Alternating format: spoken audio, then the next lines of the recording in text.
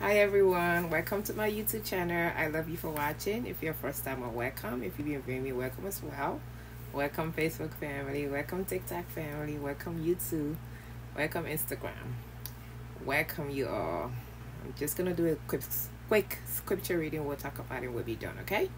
You guys like my cowboy hat? I'm feeling Western today. So my scripture reading is gonna be coming from the book of Matthew 7. Says, "Judge not, that you be not judged. For with what judgment you judge, you shall be judged. And with what measure you meet, it shall be mentioned to you as well." And verse 3 says, "And why beholdest thou the mote that is in thy brother's eyes, but consider not the beam that is in thine own eye?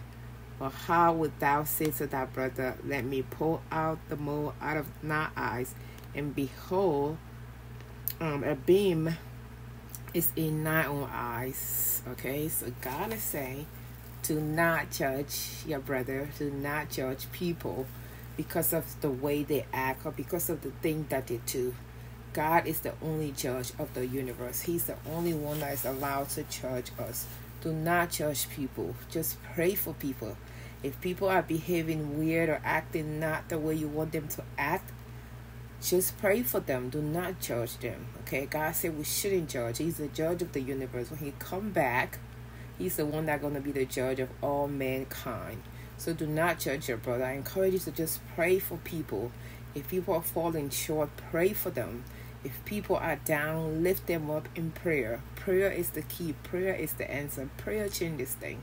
The Bible says prayer move mountain. Okay, if you pray and believe, God will answer you. But you're not God, or you and I are not in the place to judge others. We should always love people for who they are and meet them at the point of their need. Do not judge if you do not want to be judged. Do not condemn. Okay, God said Jesus said he did not come into the world to condemn us. Okay, he came in this world to love us, to care for us. Okay, he died for you and I.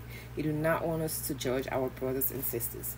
Love others, meet them where they are. Lift them up if they are falling, okay? If they're in the lower state, lift people up. Learn how to live and love, but not judge. Stop condemning people. Stop judging people. I want to encourage you to just love people and just meet them the way they are. People are going through so much this end time. All we need to do is pray for people and love people and stop judging people. Not judge, love, because God is love. See you in my next video.